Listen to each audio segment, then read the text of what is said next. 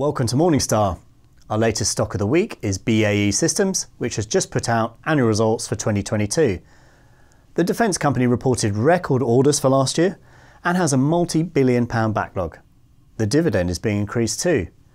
As we mark the first anniversary of Russia's invasion of Ukraine, investors assume that we're living in a new world of global insecurity, and that means high defence spending and bigger orders for military hardware. That's priced into BAE shares, which rose more than 50% last year, making them the best performer in the FTSE 100.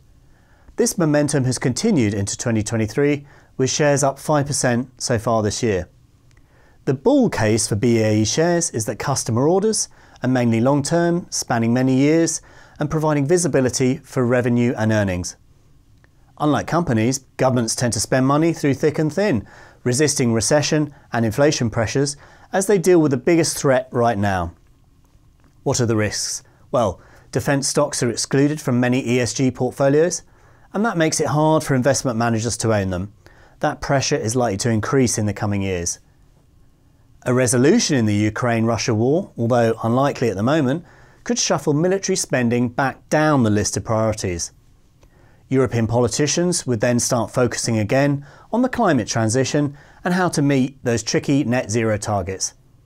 UK defence spending anyway could start to shift away from military hardware like helicopters, submarines and missiles, and more towards cyber security threats. After the results, Morningstar analysts reaffirmed the fair value estimate for BAE shares at £7 per share, but they're currently trading over £9 per share. For Morningstar, I'm James Gard.